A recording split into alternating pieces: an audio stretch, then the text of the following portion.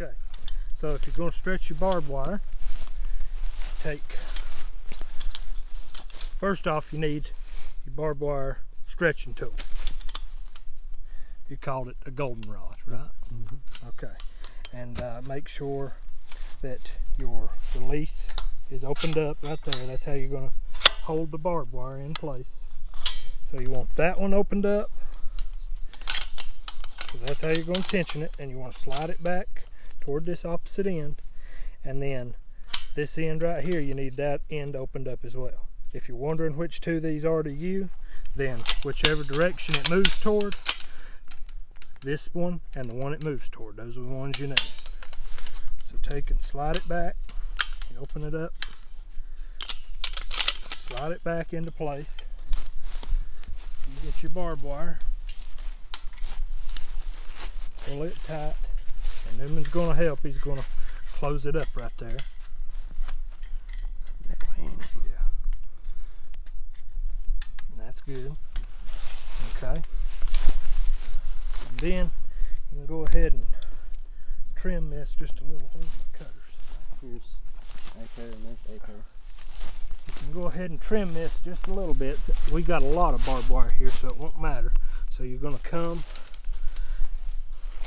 and the way you know this is there's going to be another piece of barbed wire. Right over here it is. And we're going to tie these two together. So on this one, go in this direction, you want to cut it off right at that barb. So go ahead and cut that off. We'll take our other piece of barbed wire, pull it nice and tight, close it in there as well. And you're just going to take your goldenrod, start ratcheting until it starts getting tight.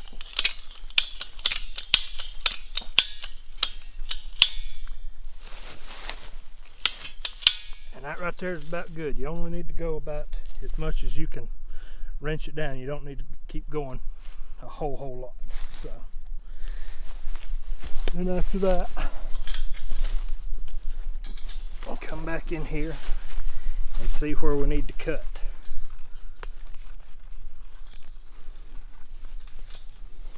So I'm going to cut this one off right about here. And I'm going to cut this other one off right about here. You want you a little bit of overlap. Then you take your splice, run it on up there, get both pieces of barbed wire in there.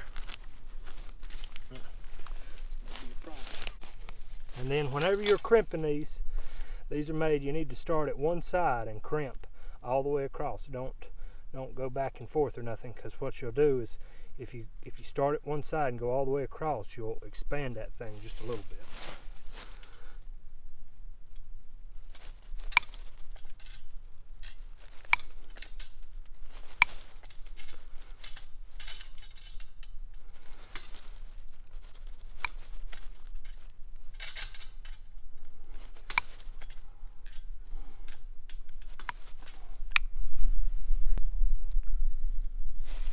Let me see. You got a splice.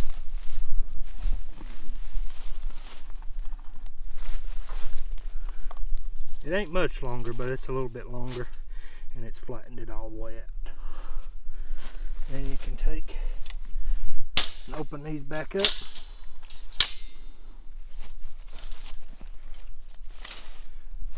There you have it. Nice tight barbed wire. Then we're going to reattach it to all the posts.